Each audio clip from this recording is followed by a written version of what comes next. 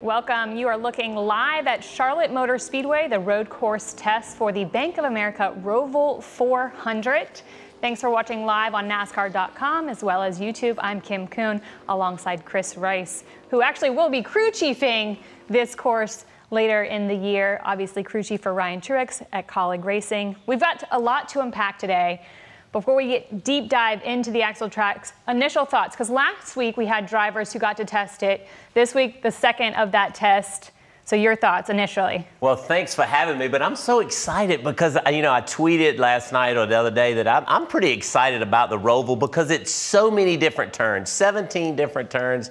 It's just exciting. We go to Charlotte Motor Speedway and we just, we work on turn 1, work on turn 2. The weather's so crazy. Turns 3 and 4 creates havoc for race teams. And now we get 17 different turns for this race. I'm so excited for the Roval because it's going to make great racing. And we're going to talk about it, how it's going to make great racing and why it's going to make great racing today. So like Chris said, 17 turns. It's a 2.28 mile course, 2 chicanes. We will run 109 laps on the Cup side, which is 250 miles, 400 kilometers, which is just under half of the distance, if you remember last year in the Bank of America 500 when we rode the oval. Now, last week we had some issues on the track. Some of the drivers were cheating. They were running through a chicane, this one to be specific, and NASCAR they didn't modify the track. They just had to set it up this week to make sure the drivers stuck to the course. Your thoughts on that? Well, I like it because let's think about Watkins Glen. You're going down and you're looking at the bus stop. When you come off of turn 10 here at Charlotte Motor Speedway, I know that's kind of tough to say, but you come off of turn 10, you're going to be running somewhere around 125. You're going to get in turn 11 at around 140, 150. If they didn't have the chicane to slow you down, you could be running well over 150, 160 in 13, and then you got to have all these slow parts. It's really tough to set up a race car for the slow parts and the high speed. That turn 11 and turn 12 are some of my favorite places because it slows the race down. It's a good passing zone. It's a braking zone. And also getting out of turn 12 to get into turn 13 is going to be fun to watch. Who gets spun out right there? What happens there? It's going to be really exciting to break down all 17 turns. And like I mentioned last week, they were running through the rumble strips. So NASCAR added additional rumble strips as well as some tire barriers to make sure the drivers stayed on course. But like I mentioned, we're going to be live streaming all day long. We've got Jonathan Merryman on site at Charlotte Motor Speedway, and it seems like we've already got some action happening down there. Jonathan? I think the 88 of Alex Bowman, his guys are running down here towards the bus stop. Chris, you mentioned it's 2.28 miles here, 17 turns, but that 100 yards down there at that bus stop is going to cause fits. I've already talked to several drivers today, and they said that that's where they were having the most trouble getting through this thing. Like you said, that long straightaway, it comes down to that 100 yards right there. You got to get down, get through 11 and 12, but we'll let you know. We're going to catch up with Alex later in the day today. We'll ask him what happened down there. Hopefully all is okay with his car so they can continue testing. So we're getting reports that he's rolling again. He's driving back to the garage. We'll have to catch up with him once he gets back in here, but now I'm going to send it back into you guys. Thanks, Jonathan. Alex is actually going backwards right there. He's going in the out pit road. So if you're looking at this at home, he's going backwards down coming back to pit road. This is coming out of pit road. So he obviously had a problem in what we would call I think it's turn 4 probably. So we'll find out what happened to him, but he's going backwards down pit road to kind of give you an idea where he was. If you want to throw up the track layout again here in a second, and we'll kind of see if we can figure out where Alex was when he had that incident. And it was interesting because when we were talking with Jonathan before we went live, he had spoken with Alex earlier in the morning after their first run, and Alex had told Jonathan that he wasn't really comfortable after the first run, and obviously the second run giving him a few problems too. So do we know exactly where Bowman was having the trouble? Yeah, it looks like Bowman maybe had some trouble in turn 3. He probably got the wheel hopping or something crazy. It looked like they raised the hood and was able to fix whatever was going on. I know Alex had talked about he wasn't real happy at the start. And I've been with Alex to a road course. Alex is a good road course racer. He's just very, he's got to get up to speed. He's got to figure out what's going on. He has some great teammates. They'll figure it out today. And listen, they have 4 cars at Hendrick Motorsports. They'll better figure it out. For sure. Well, like we were mentioning, Jonathan spoke with Alex Bowman early in the morning. Alex wasn't too sure. He also caught up with Chris Buescher before we started the test this morning to get Chris's thoughts on all the action today. We're now joined by Chris Buescher here at Charlotte Motor Speedway. Tell me about this road course. You were on it last week. You're in the Wheel Force car for Chevy this week. So what's going to be the biggest difference between last week's test and this week's test for you? Last week's test went really good. I got a feel for a track pretty quick, and we had really good speed, so that was pretty exciting. Come back here for the Wheel Force test. It's a little bit different. Kind of a nervous wreck with this thing. There's a lot of money hanging off each corner, and they're basically just trying to gather data out here. So got to go out here and take it a little easier. Try and stay away from some of these big curbs that are out here. Try and just be easy on this car, but at the same time, it is nice to get some laps out here again. The more the better when it comes to a new racetrack. And teammates out here, AJ's out here testing as well as a bunch of others. But be able to still talk to him, try and get his thoughts, and change some stuff within JTG's organization to try and get better for this one. So see what he feels about it, and then at the same time, I get to go out there and make laps and kind of see what he's talking about if he comes up with something that's more efficient than what I was doing last week. Now, last week, the test sessions were split up from the morning session, the afternoon session. They added some more rumble strips. What were the biggest things that you felt inside of the car once they added those in and drivers couldn't cut corners as much anymore? Yeah, the main one was just a bus stop, getting that one to be an actual bus stop or at least a chicane and not just a straight through. It didn't change how you were getting across the curves because once they put the blue ones in, you don't aim for those ones. And we weren't really in that area where they installed them anyway, so it didn't change us a whole lot.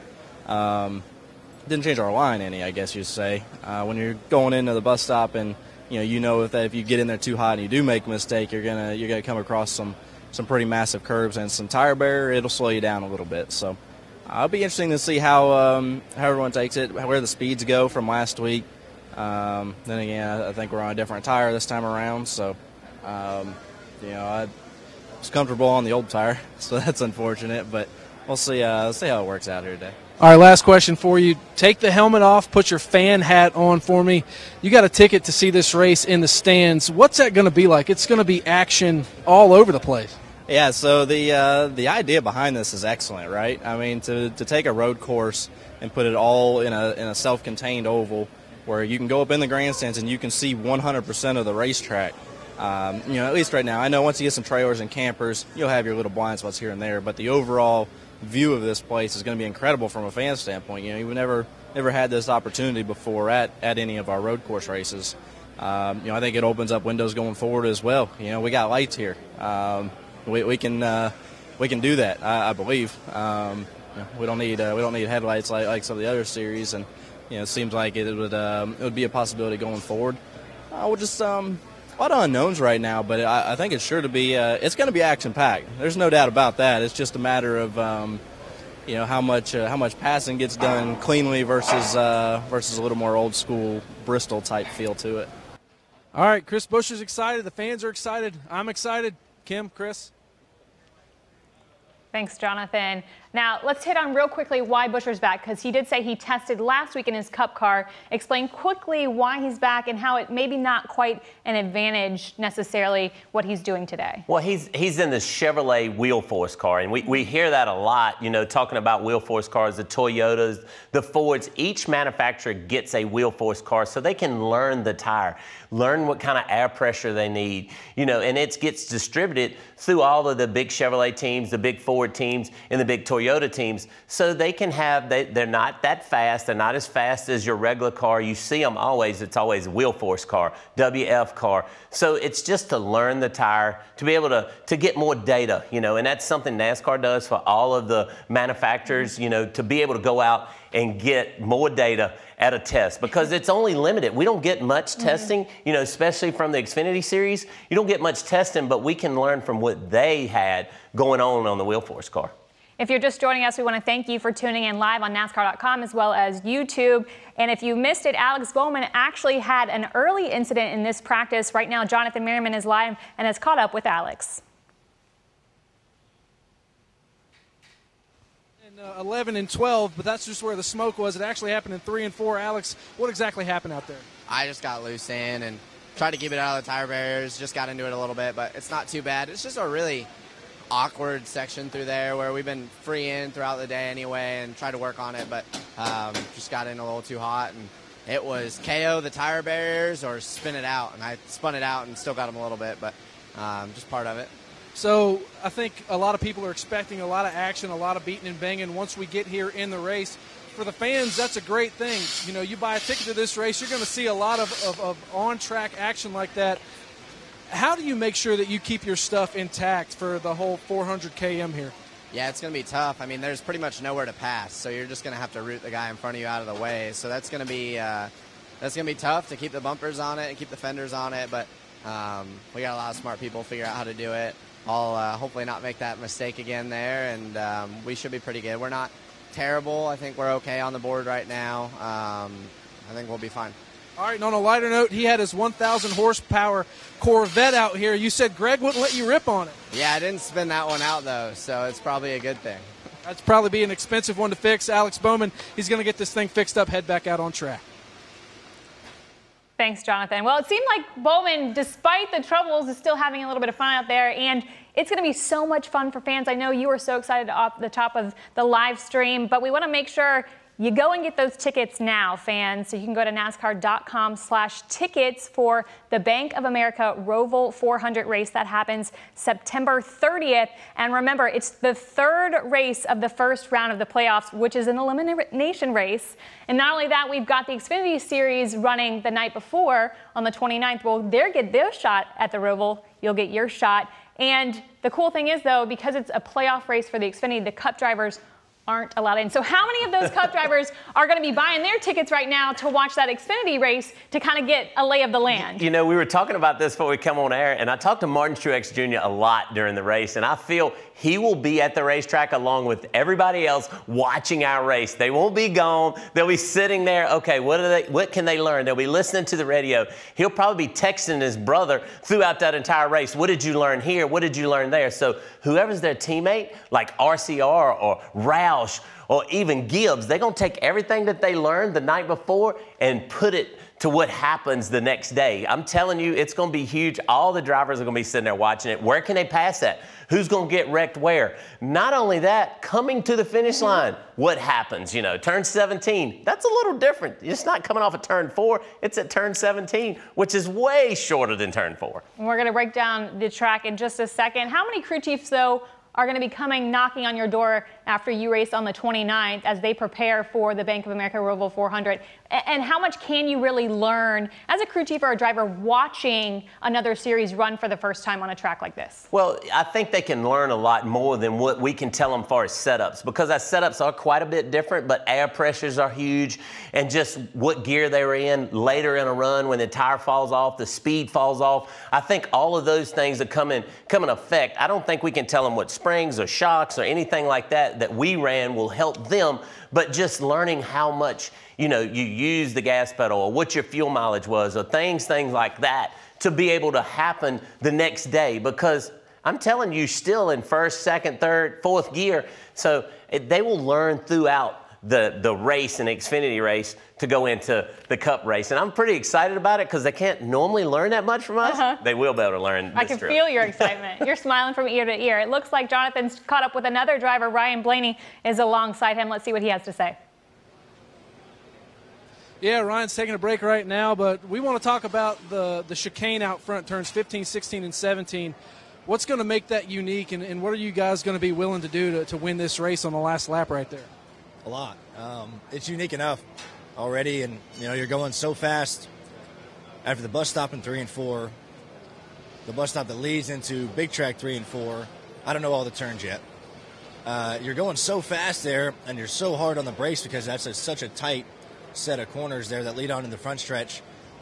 It's going to get pretty wild towards the end of the race if people are right there and have a shot to win the race. So it'll be wild all race, really, not just the end. But that's a really tough set of corners. There's a lot of time to be gained and lost right there. And the way they had the curbs is it's a kind of a moderate set of curbs and then a really big curb after that. So if you hit that big one, you lose a bunch of speed and it kind of messes your car all up. So you have to be really precise, and that's going to be hard to do for how long that race is. But it's been nice. We've had a couple runs today, and you learn a little bit, something new every time you go out. So it's been fun so far.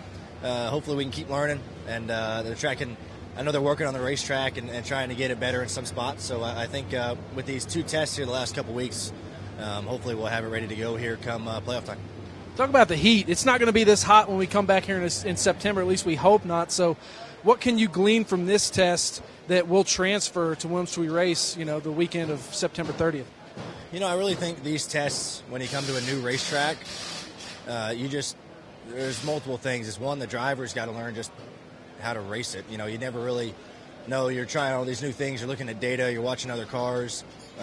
You're just trying to figure out how to get around it. We picked up over a second from our first run. You just learn little things once you can kind of sit down and figure out where you can be better. And as far as the team, we try a lot of things. We try a lot of stuff we do at normal road courses just to see if it works here. This place is kind of an in-between of Sonoma and Watkins Glen, where it's really fast in some parts, but the inner workings of this track is really slow, and you have to be really smooth. So there's just a lot that the team can learn, driver can learn, but even though it's going to be cooler, come this race, I still think the same things are going to apply what you need with your car, so it won't be too much different. All right, Rice, I'm interested to see your take in how do you set up a car that's going to run on the banked oval and then also have to run inside that track? How big of a headache is it for you up on the pit box? Shows everyone how excited he is because we never see him smile, right? Only time we ever see him smile is when him and Kim are having fun on their podcast. So it's very tough. We talk about speed, okay? And he talked about how fast they're running through the chicane or whatever they're going to call it, turns 11 and 12. And you can see on our track map, if you start at the start-finish line, and we'll go through it pretty quick here, start-finish line, you can have turn 1. Which turn 1's probably going to be a second gear turn. I think it's going to just change throughout the day. You'll probably stay second. And then what Alex Bowman had an issue with was turn 3. He says he's been loose in, and what he means by that is when he gets on the brakes, the back end of the car wants to move around, and sometimes that's difficult to fix. It's kind of tough. You get some different things in the back that you can change, but then go through 3 and 4. All these corners are pretty slow. Then you'll probably get into third gear. You'll be running pretty fast through 5, still running pretty fast through 6. You'll probably gear down to second gear. Will not be a lot of gear changing throughout this back section here. 7 and 8 is kind of just normal stuff that you see at a road course. And then you get up on the big banking of 9 and 10. And we see at the 24 hours sometimes that, that a lot of passing happens here. But what happens is you want to get your momentum up. You're seeing all the guys getting up to the top of the racetrack. They're not running the bottom because when they come off a 10, they want to take a good shot down the back straightaway. And then Ryan was talking about a lot of braking going into 11 because you have a lot of speed getting into turn 11, and they was going straight through it, right? They were kind of just not really braking a lot. Now they got to brake a lot because he says you do not want to hit, or Alex says you do not want to hit the blue ones. Chris Busher, I'm sorry, I'll get this straight in a minute. You do not want to hit the blue rumple strips because they're really tall. They're not short. 11 and 12, and then you got to come through old turns 3 and 4, and now 13 and 14. 15, 16, 17, I believe will be my favorite turn, okay? This is going to be where I feel that you can make up the most of your speed, 15, 16, 17, because you're coming to the checkered. I think back to Canada, Marcus Ambrose, all the wrecks that happened there. What happens if you go straight through here? What happens if you get pushed through the center of that turn? That's grass. Well, it's turf. Some of it's turf and some of it's turf. Yeah. So it shouldn't tear up your race car. But what happens 15, 16, 17? Because you're going to be carrying a lot of speed into 15, 16, 17. I'm thinking about this right now. Ricky Stenhouse and Kyle Busch come into the checkered. 15, 16, 17. What happens at that corner? So I'm telling you, I'm enjoying that corner and what goes on. I feel that's where the race is going to be won both days, Xfinity and Cup. 15, 16, 17. And you will hear me talk about that a lot. I love it. If you're just joining us, thank you. We're live on NASCAR.com as well as YouTube. And we've got live in studio from Studio 3 as well as live at Track Action. And Chris has been breaking down stuff for us. Later, he's going to take some questions from the fans. So if you do have a question pertaining to the road course at Charlotte Motor Speedway, be sure to tweet us, log onto your Twitter, and just tweet at NASCAR with those questions. We'll make sure he gets them later. Now, you kind of broke down the track. Ryan Blaney said something interesting in his interview, though. He said, we all have to learn the track. The unique thing about this, yes, we've got testing. Yes, we'll have practice going into the race weekend. But until we hit those 400 kilometers in the race, these drivers will not have experienced it in a real race condition, meaning it's the first time we'll see 40 cars. How is 40 cars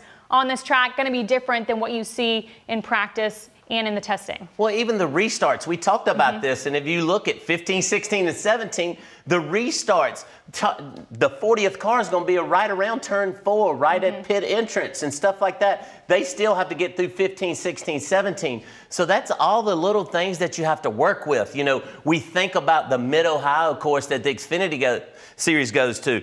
It has a different turn coming to the start-finish line. You always see a lot of wrecks there. So where are all 40 cars going to fit on this racetrack? I'm really curious to see. You're going to have a lot of racing. And I like what Chris Buescher said. You can get in the grandstands. You can see the entire racetrack. I do not feel it'll be any campers in your way here. I still don't feel it'll be any campers anywhere in your way. So if you haven't bought a ticket, maybe go buy one right now, because I'm pretty interested in maybe staying for the Cup race. I might sit somewhere right here because I'm telling you, wreck's going to be there and there. I'm pretty excited about it. Tickets, NASCAR.com/tickets. Again, the race September 30th, the Bank of America Roval 400. Right now, let's go back to the track. We've also got Chase Wilhelm. He's standing alongside Ty Dillon. Thank you. Thank you, Kim and Chris. I'm here with Ty Dillon, driver of the number 13 Germain Racing Chevrolet. Now, Ty, you're taking your first laps here. What are a couple takeaways so far early in the session? It's just so different. Very unique to any of the road courses that we run. So for me, it's just kind of easing our way into it. This is our Watkins Glen car, so we're not trying to be overly aggressive. There's been a lot of stories about people crashing here at the test, so I'm trying not to be one of those. But, I'm just easing my way to it, trying to get to more and more speed. We're doing that every time. Just kind of taking our time here for this test, make sure I get comfortable with the track, and slowly building on it for when we come back for the race. We'll be able to chase that speed and be able to be aggressive as far as trying to race. Now, the big talk is the chicane out in the back straightaway. They raised the rumble strips. What are your takeaways from there? I'm still just trying to get through there fast. Whatever they do, we're all going to have to race on it anyways. So however they want to fix it, we'll figure out how to get through there and be just fine. Now, it's really hot out here today, Ty. In September, it might be a little cooler. So what are you guys going to learn that maybe, like, because it's not so hot in September, how does that work as far as testing today? Yeah, your car's going to handle a little bit different when it's cooler and you have a little bit better grip. But, this has actually been pretty cool for the last couple weeks at the racetrack for us. So this feels nice. All right, well, Ty's going to keep learning. We're going to get him back on track. He's going to take some more laps. Back to you, Kim and Chris.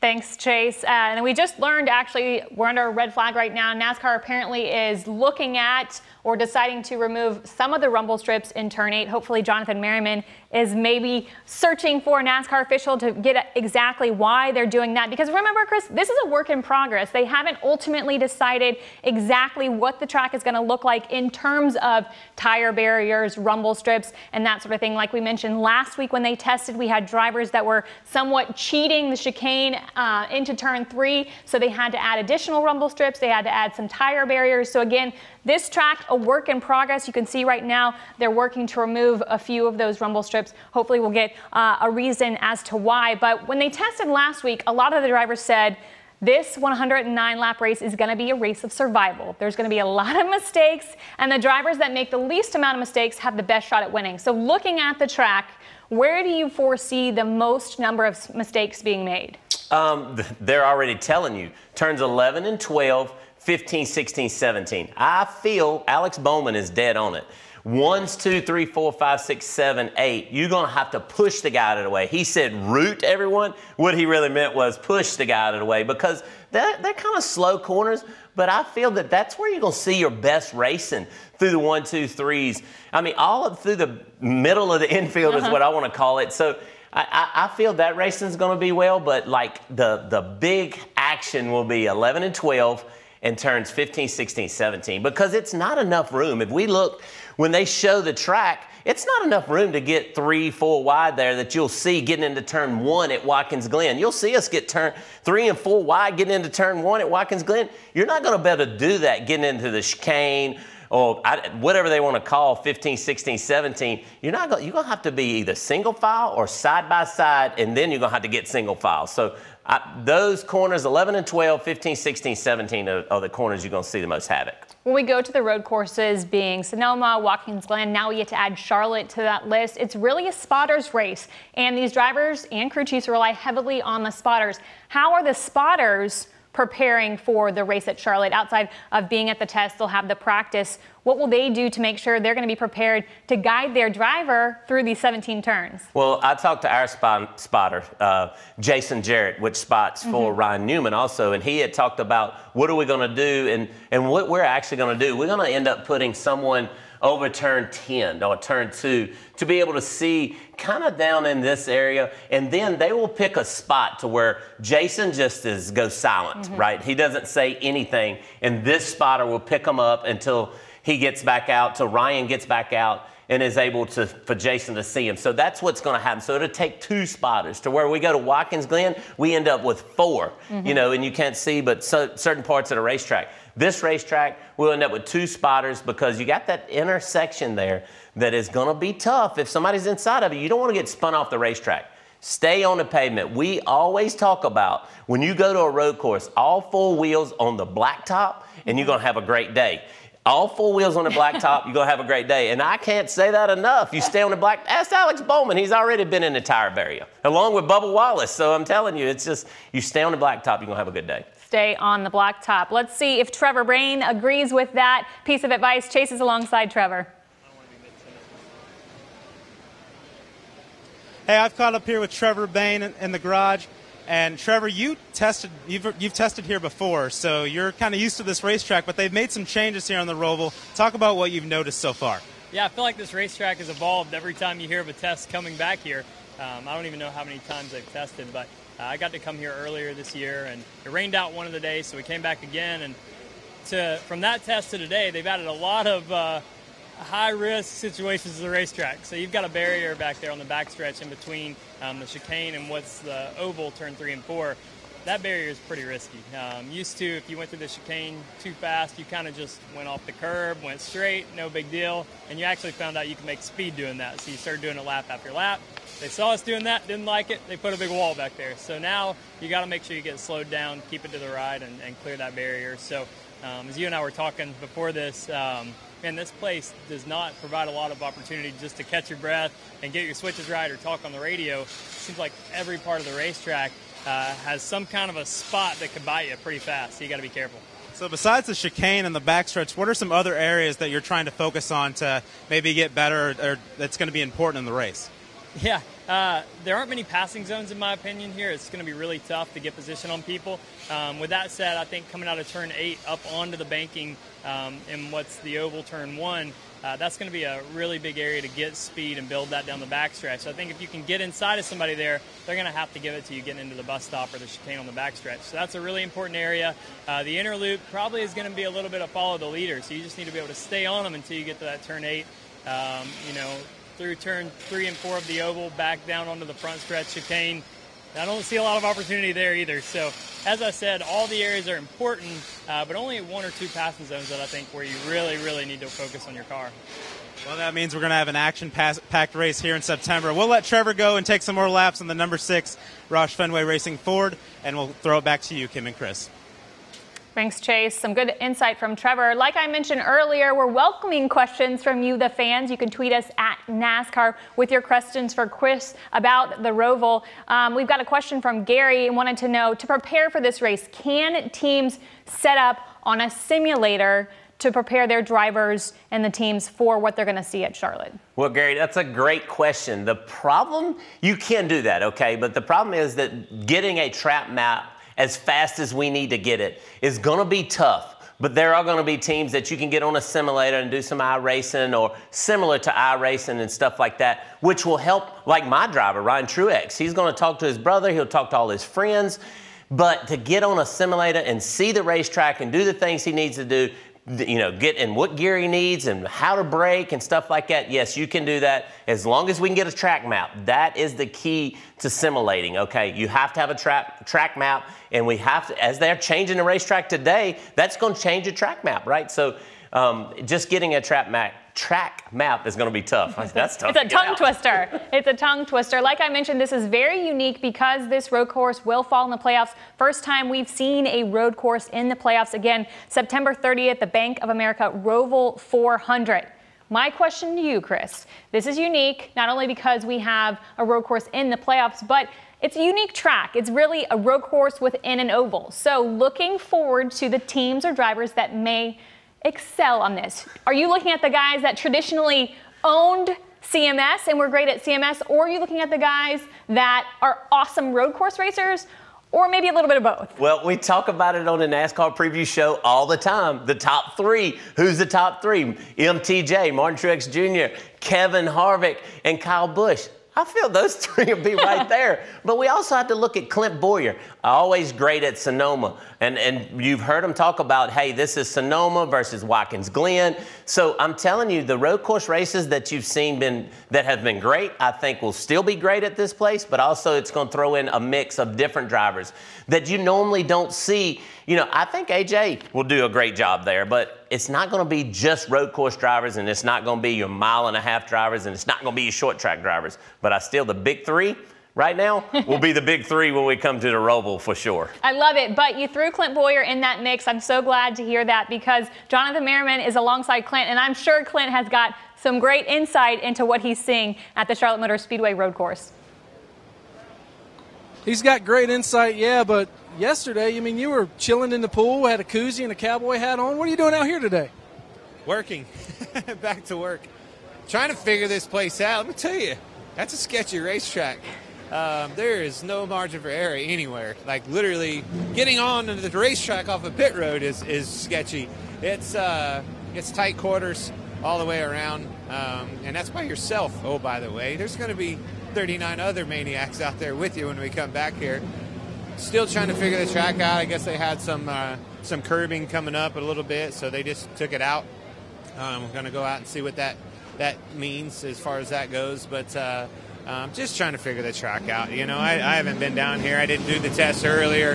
I haven't been down here in a car or anything, so I've got a lot of room to go on my end, but the room is marginal, and I'm telling you, like literally every corner you're tiptoeing, because if you slip the least little bit, you're in big trouble. All right, so Chirs Rice, our crew chief at NASCAR.com, has a question for you.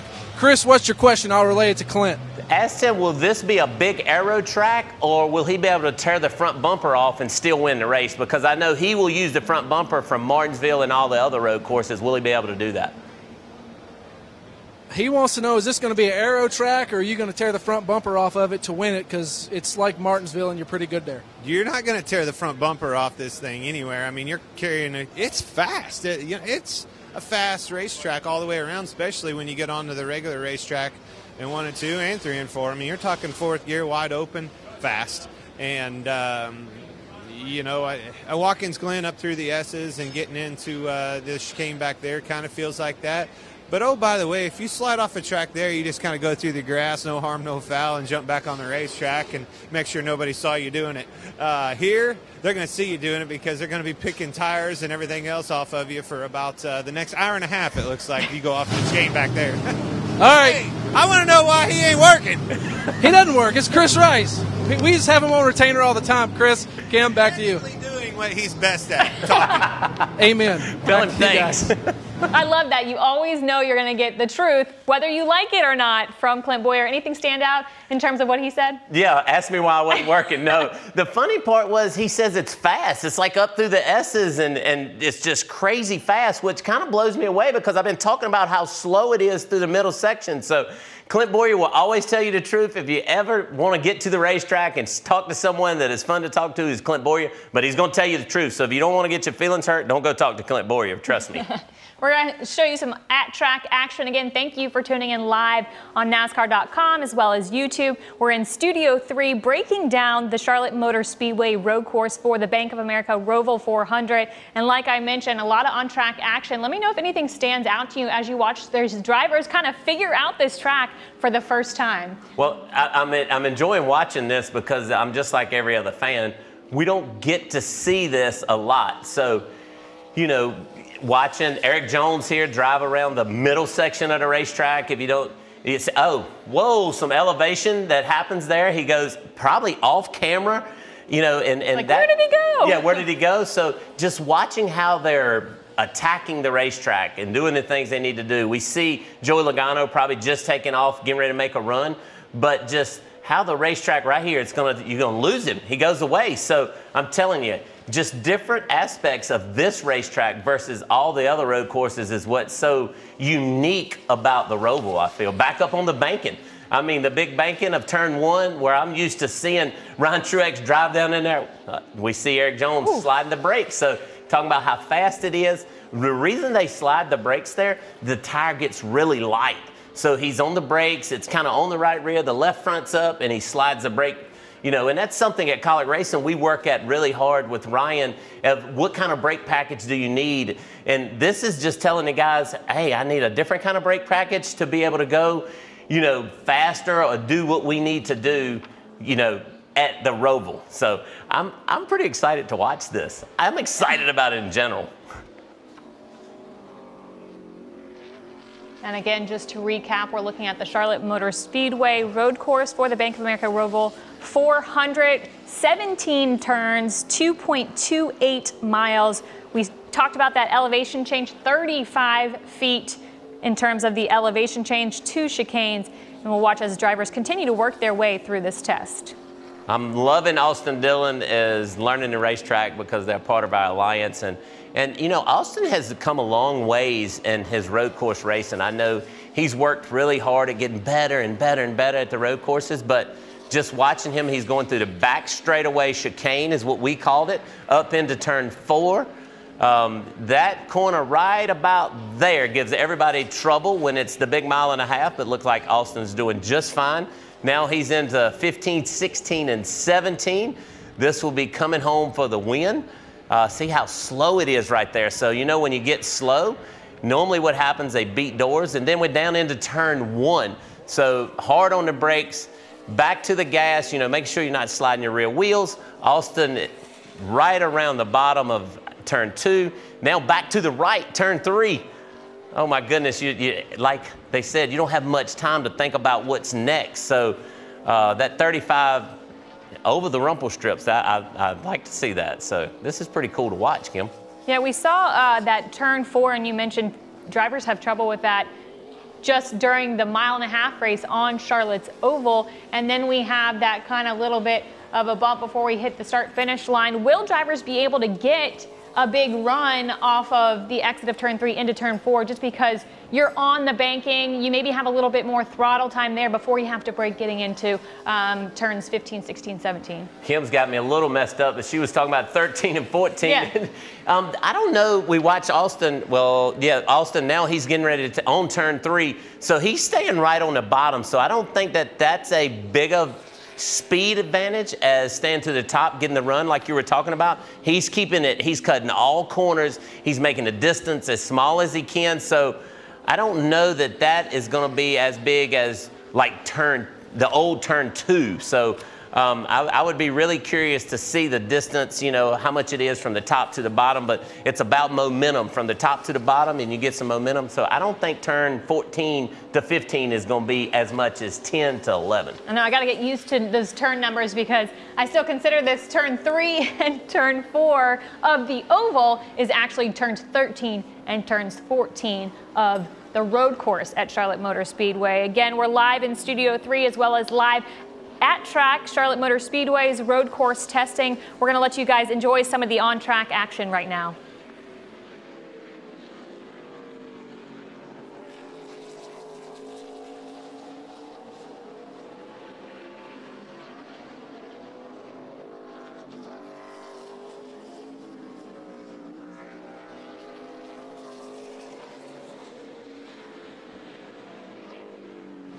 All right, back in the garage here, we have some answers as to what was going on during that bit of a red flag situation. I spoke with NASCAR, and right here in turn 8, they're removing rumble strips. Now, I was assured that these were not there for safety like the ones up here in turn 11 and 12 that they added halfway through the test session last week. What they're doing here is they're removing some rumble strips that had some wear. They're trying to eliminate some wear and tear on the cars. These will not be replaced. So, Chirs Rice, my question for you is, now that those rumble strips are out of the question, that's one less area for your driver to get up on those and hurt the car. How much is a relief for you up on the pit box knowing that that's one less set of rumble strips that your car is going to be ramping off of when they hit the track here?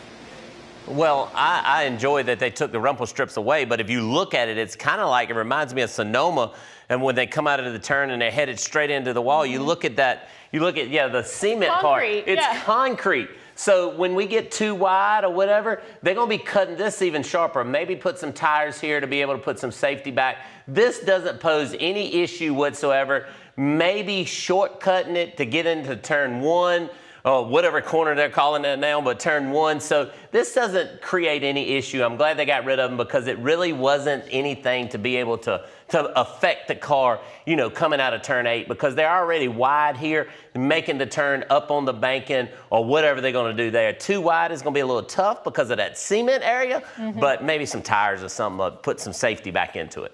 Again, fans, thanks for tuning in and watching our live stream of the Charlotte Motor Speedway road course test for the Bank of America Roval 400. A lot of new things being thrown at drivers, including pit road and how you're going to enter that. So walk us through how different it is from when we race the 1.5 mile oval of Charlotte Motor Speedway. Well, the 1.5 mile oval at Charlotte Motor Speedway is normally just grass. It's just a wide open pit road. Like when I tell Ryan Truex to leave pit road, he can get out in the grass if he needs to. Now it's a wall there. So it's going to be like maybe the California, if you're looking at California, it's a wall on the outside of pit road. So you got to maneuver around the wall. It's not a big deal, but just visual of the driver. Now you have a wall. As you can see, it's a wall. It will be all the way down pit road. Obviously, they're going to have some racing there tonight at Charlotte Motor Speedway. So you'll have the wall that's going to kind of take up some room on pit road, but Charlotte Motor Speedway has a wide pit road. It will not bother the drivers that much other than visual, you know, so.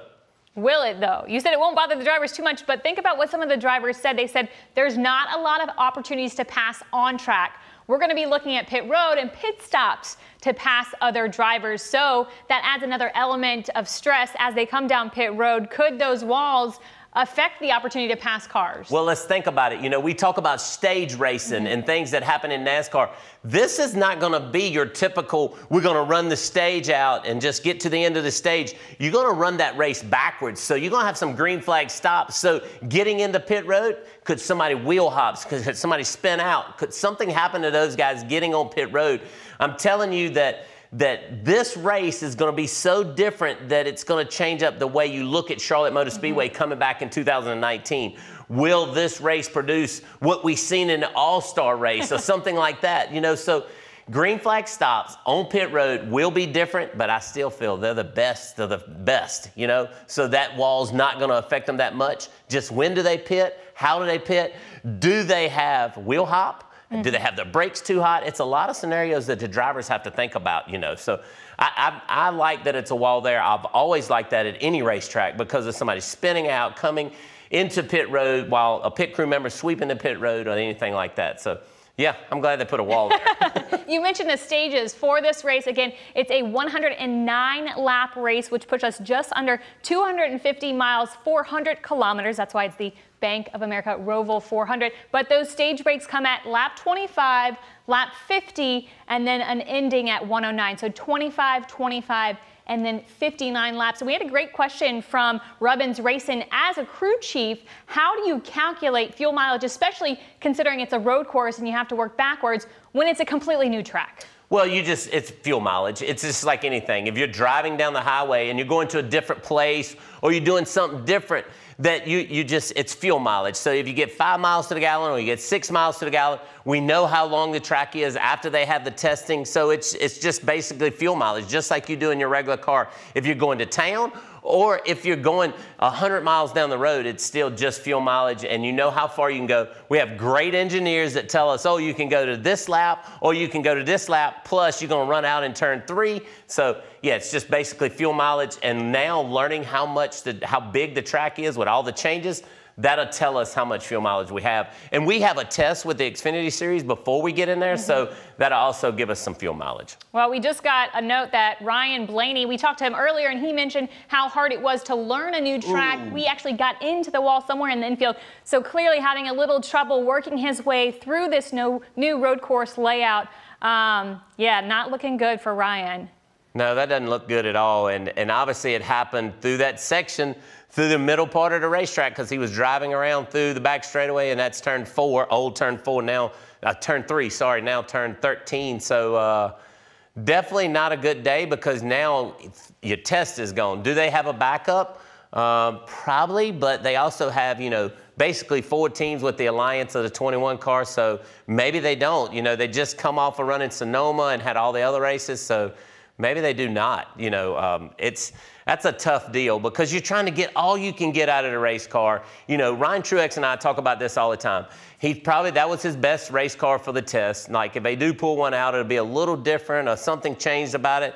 So just looking at it, probably got loose and backed it into the wall or something like that. If Merryman gets there and we can see some video of it, maybe we can see exactly what went on. But you see the team there rolling up the tarp. Maybe they do have a backup. It's Team Penske, that's their test hauler, because their regular hauler is trying to get ready to be able to get to New Hampshire. It's got to leave on Thursday morning, Wednesday night. So it's just, that's a tough situation.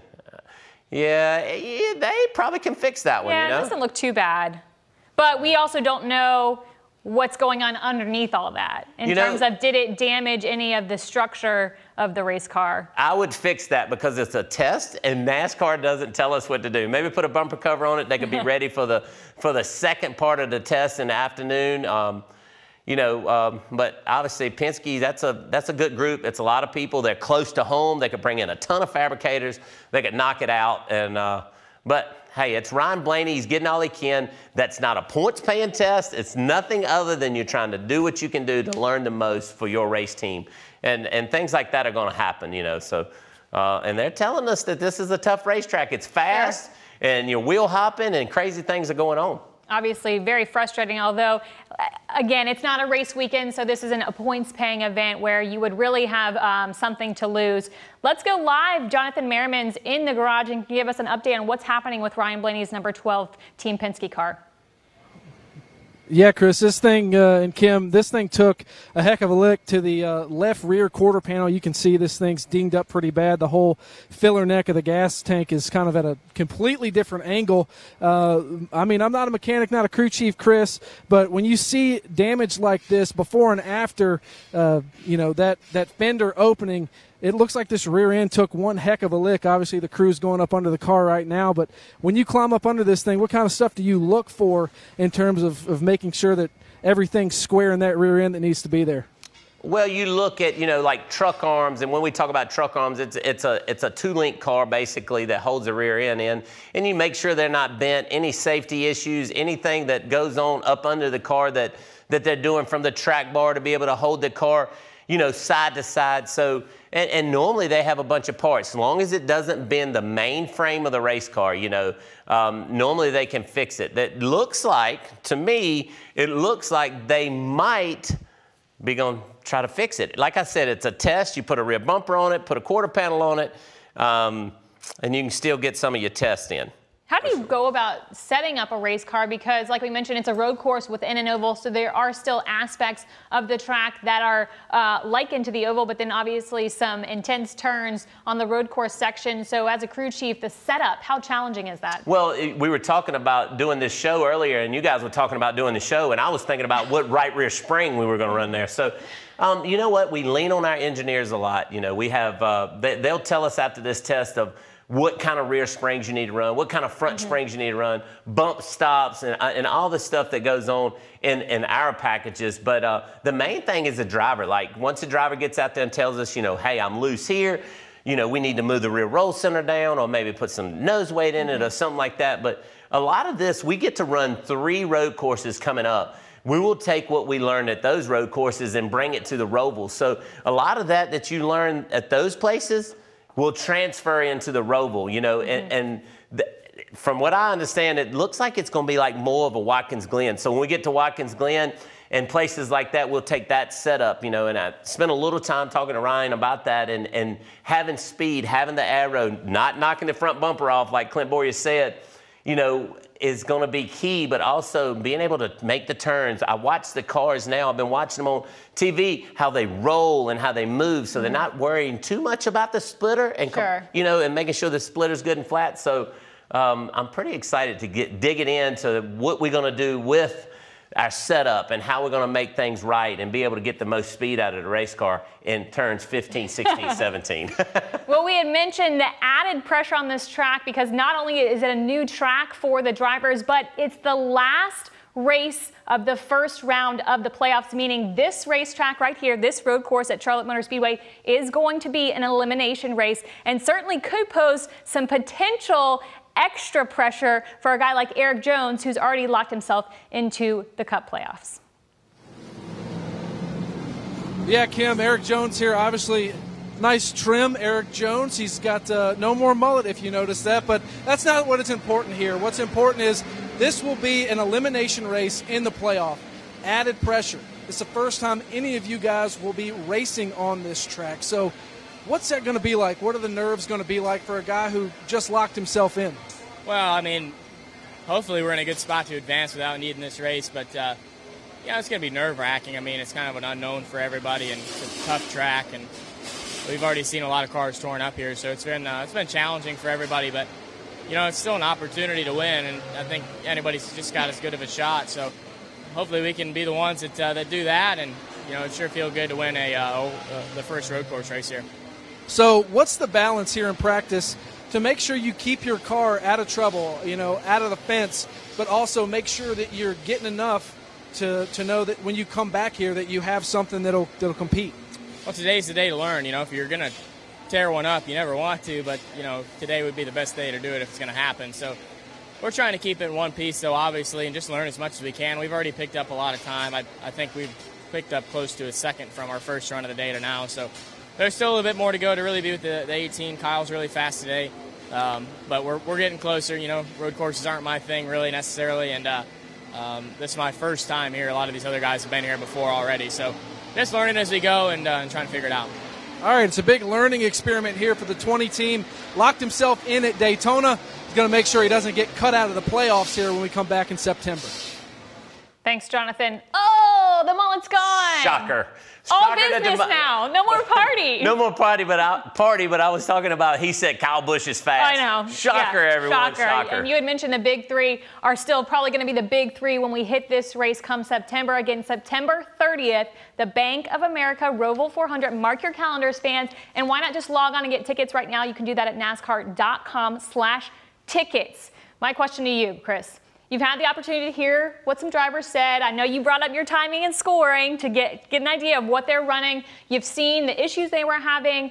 Now, again, the Xfinity Series is going to run this course too on September 29th before the Cup Series takes it on September 30th. What are you going to tell Ryan as he goes in for his first test here, and then as you guys move into race ready mode? Well, this will be the second race of our playoffs, okay? So that's going to be key, what we tell Ryan, but also the things that we're going to tell him is we got to get to the end, right? I feel as we keep going through the season, we have ups and downs and stuff like that, but I'm telling you, when we'll get into the playoffs, this is going to be a key race for the first three for the Xfinity Series, just like it's a cutoff race for the Cup Series. So you have to stay on the pavement, but also we have to have our car great to be able to make passes and things like that, because all Xfinity drivers in there, it's a good shot to be able to win, get some stage points, win some stages, but also you got to play the race. Hey, do you want to win, or is your car good enough to win? So I think just differences of where you're running at will change who wins stages, who doesn't win stages, but staying on that blacktop, not getting off in the grass, like Clint Boyer said, is going to be key, 100% key. Yeah, and that race, obviously a little bit shorter. It's 200 kilometers, 55 laps, and I have a feeling Chris is going to scurry back to your office and be making some notes. I'm actually probably going to go by there. So. Let's check back in at track. Jonathan and Chase are going to wrap things up for us. Final thoughts, guys? Yeah, it's been an eventful day for sure, and we haven't really been out here that long. We've had a couple of caution/red flags, once for Bowman, once for Blaney. Blaney's car is pretty torn up pretty badly. Alex Bowman's car looks fixable, but Chase, what have been your takeaways? You've been running all over the place out here. Well, talking to the drivers, one is the chicane on the backstretch, two is the changes they made in turn 8 with the rumble strips, and also Trevor Bayne also talked to me about not being able to really have a lot of time to talk to his team because of how on the edge these cars are on this road course. So that's going to be really interesting team communication come September to try to talk about the car, and it's high intensity out there for sure. All right, so when I hear all of that, I think it's a win. It's a win for the fans, because you can see everything here at this racetrack from every seat in the grandstands. And if you can imagine, Trevor Bayne's got his hands full with no cars around him. There's going to be 40 of these guys out on the racetrack come September, so make sure you get your tickets. It's going to be absolutely insane. Stay logged on to NASCAR.com all day long. Chase is going to be catching up with Joey Logano and AJ Allmendinger, but we're going to wrap it up right here, right now from track. Kim, Chris, back to you. Thanks, guys. Hopefully you're staying cool out there. I know it's warm. Some final thoughts from you, Chris. I love it. I love it. I love it. I think that it's going to be key that you learn all that you can learn this week at that test. Take it back, study it, study it, study it. But also for all the Xfinity drivers that's listening and watching, make sure that you talk to all the drivers. I love what's going on for the fans and what's going on for the race teams. I feel that it's just going to be a great race, and it's been really exciting to watch because I got an inside of it. Sitting here watching it has been really cool. I love it. Chirs Rice, thank you so much for joining us in Thanks Studio 3. Fans, thanks for watching on NASCAR.com and YouTube. We're signing off, but don't go anywhere because the live coverage is going to continue until 12 noon on NASCAR.com, and then we'll pick it up back after lunch on our YouTube channel from 1 to 5. You can catch all the action. And why not go ahead and buy tickets now? You've heard us talk all morning long how great the action is going to be. You saw some of the action right on screen, so you can go to NASCAR.com/tickets to get your tickets for September 30th and the running of the Bank of America Roval 400. Again, an elimination race in the playoffs for the Cup Series drivers. But again, continue coverage on NASCAR.com until 12, and then 1 to 5 on YouTube. And join the conversation. Tweet us at NASCAR.